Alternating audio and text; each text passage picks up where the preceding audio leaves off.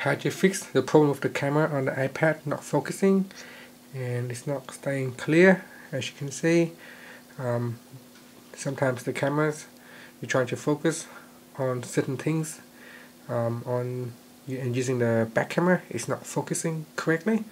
So you can see this one here is actually closing, everything is nice and sharp, but when it's not focusing, then it can create a problem, and you may tap on the screen but it's still not focusing. So one of the solutions to fix this is to try and restart your iPad. Just press on the power button, press and hold, and then just slide off and start off the iPad again, and then launch the camera app, and that most of the time that can fix the problem. Unless your camera is really damaged, then there's nothing you can do. You need to actually replace the camera, but give it a go first. Also, another thing is try to do a soft reset by pressing on the power button up here and the home key at the same time. So press on both at the same time, press and hold for around 10 seconds, and after you see the logo, Apple logos appear, then you can let go of both buttons.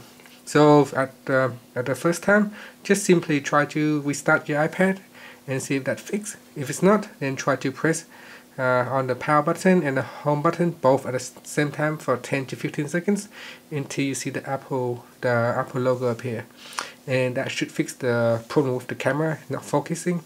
Thank you for watching this video. Please subscribe to my channel for more videos.